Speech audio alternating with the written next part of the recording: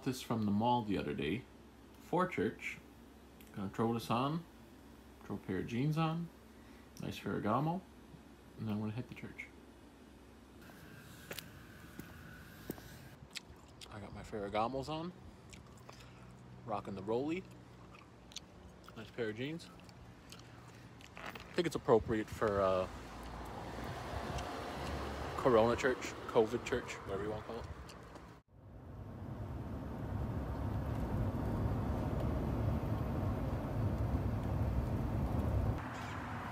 Haven't been here in a minute. How funny when you're here before the pastor. I'm the worstest person in the world to follow schedules because I really go for it. Like someone says 6 o'clock sharp, I'm there 6 o'clock sharp. Nobody else except me. Is that Han Solo? You want Paige? Paige is over there.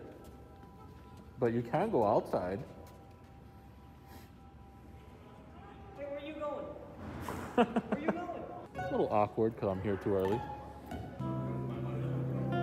David, what time does your watch say? What? What time does your watch say? Is it 6:15 yet? So I'm at church with all these guys. We're hanging out, we're cracking up. Like I was telling you guys when I was outside, when I was making fun of this church. Things you can't say. I'm here and it's like 6:30 almost, and church isn't started yet. I should have went 8, got a party, then came here. Where are you gonna party at 6:30? South Beach has a pool party, goes on 24 hours a day. Oh yeah, Vamos. Michael, I think it's time for an MF moment. No, I'm good. But I know in Jesus' name that it's going to change very soon. But we thank the Lord because we're healthy, we're whole, we're blessed. And thank the Lord because we're able to be in church today to give Him glory. Amen. Amen. So let's give God glory for that. Amen. I worship you, Almighty God. There is none like you. Happy Lord's Day, church. God bless you guys. Who's happy to be in the house of the Lord? Amen. Thank you, Jesus. Lately, it's been scary. A lot of people have been scared, but still, one of the safest places we can be is in God's presence. If it's in church or out of church. I'm reading Psalms 23, verse 6. Surely your goodness and love will follow me all the days of my life, and I will dwell in the house of the Lord forever. God bless you guys. God bless you, Rick. Amen. Someone give God some glory.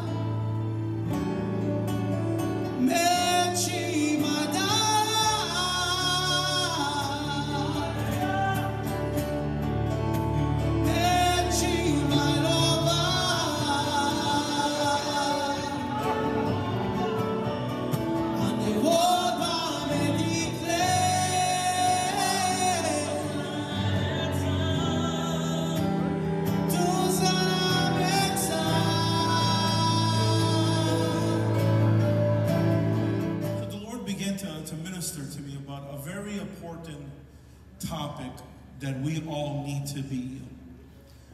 It's one of the only positions I know, and I could be wrong, there's only one of the positions I know that Jesus shares with us. And you might say, what do you mean, Pastor? A lot of times I could share my position of the church with a pastor, assistant pastor, or choir director, and assistant choir director, but Jesus Himself shares His position with the body of the believers. And you might say, Pastor, what it is. Well, let's find out what it is. Let's go to Matthew chapter 5, verse 14. Di sumo tolo Jesus, di sumo tolo. You are the light of the world. A city that is set on a hill cannot be hidden. Jesus is actually referred to as the light in John and many other chapters. And here he calls us the light as well. Say amen if you're following along. Say amen if you're following along. I don't like a quiet church. You guys know that. So when you agree to it, you say amen. If you want to give God glory, you give God glory. Amen. If you're listening to this word and when you say amen, it means that I agree to it.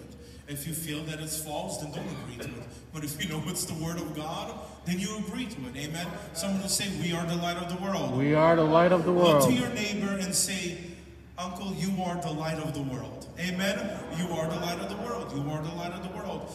And today, if I had to title this message, I would title it this: Keep Your Light On.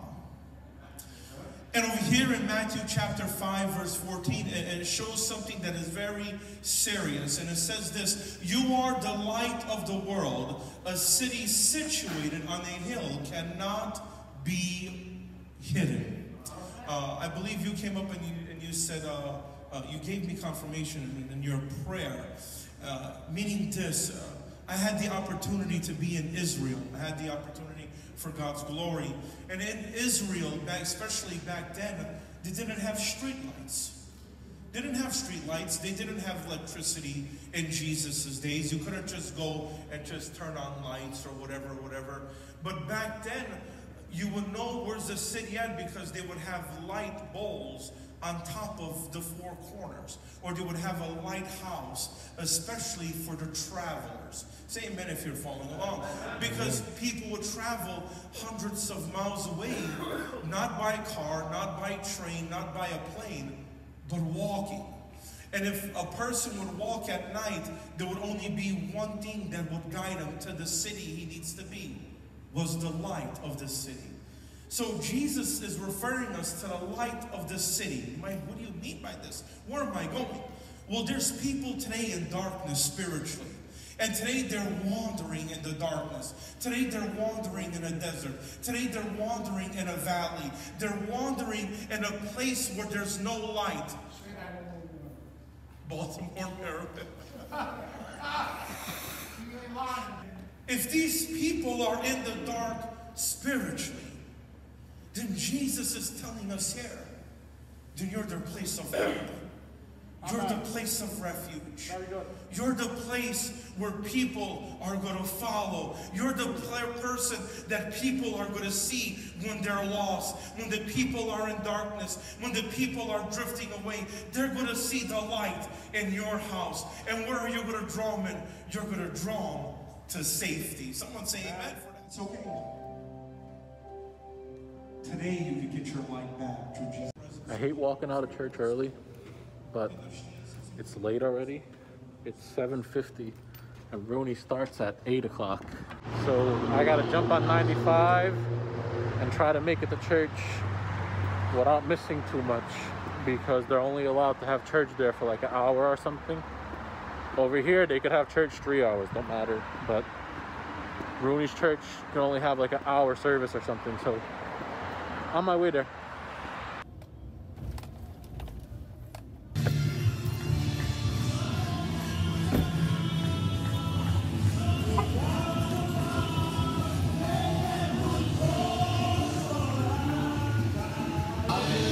Oh man, I missed it.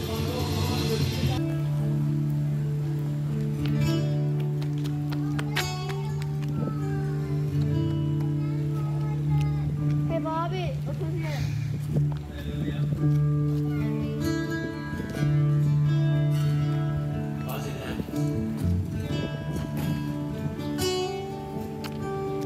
Otherwise sit him. I'm gonna stand up right now. Who's ready to worship the Lord? Amen. And we're going to come with you. Jump in, Mom, son. Amare vas, vas, dine.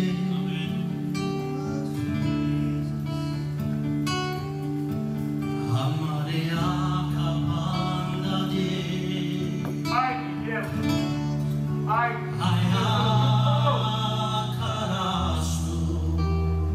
Call upon you, Holy Spirit.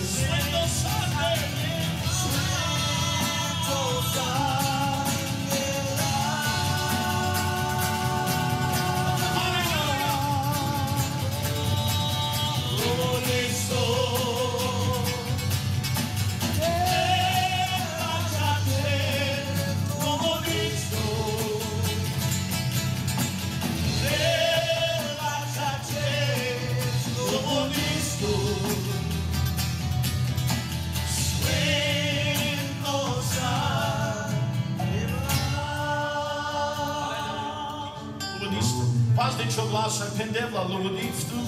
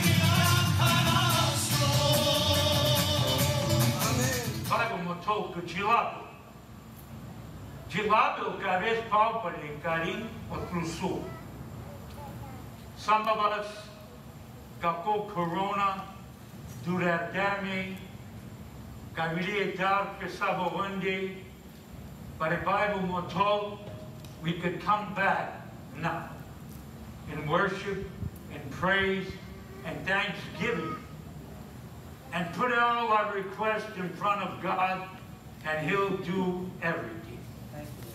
He'll take care of your problem and my problem.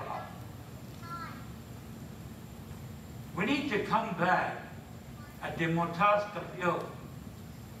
Help. I can't do it apart from you. Forgive me for all my sins.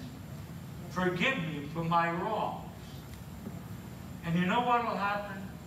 God will come and He'll start to sing over you. Chilabu Karim Duki. I want to go to our first scripture that's found in Ecclesiastic 10 and 10. You guys there? Good. I'm not. If the axe, Tovir, if the axe is dull, not sharp, can do nothing, and its edge unsharpened, more strength is needed, but skill will bring success. We need to sharpen our faith. We need to sharpen our worship. We need to sharpen our thanksgiving to God. Because we're here, we're thanking God, we're praising the Lord. God is going to do the rest. When you start to sharpen yourself, and you know what happens? God will start to sing over you because you're having success. Not only in the Word, but in front of God. And He'll come at Garopeski Buchi and at your tribe. He will take great delight in you. He will quiet you with His love, and He will rejoice over you with singing. Hallelujah. What a beautiful scripture. And this was all done for you. What a wonderful and awesome God we serve. Arat,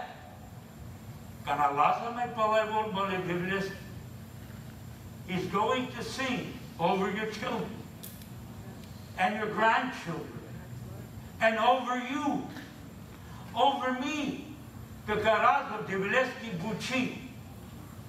When we do the right thing, He's singing over us.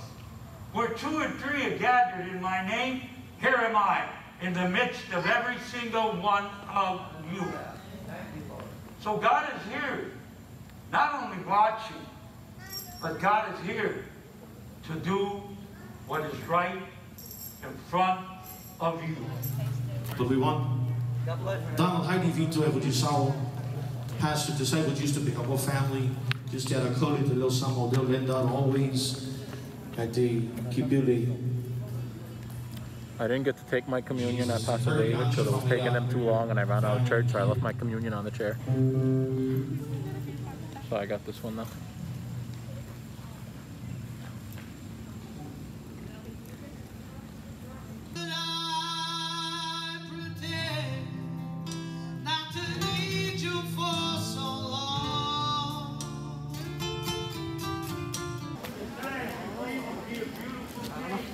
Can't get rid of you.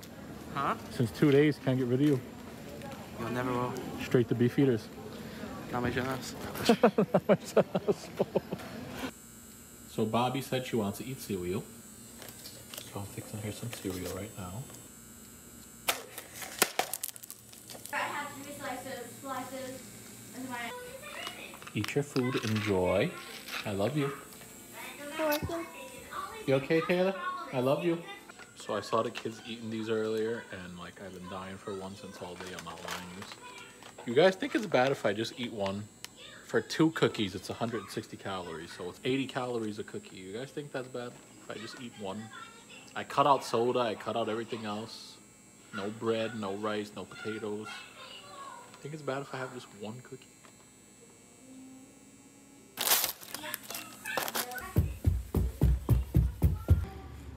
Wish I had some water. God answers prayers. Look how fast, church. Look how fast!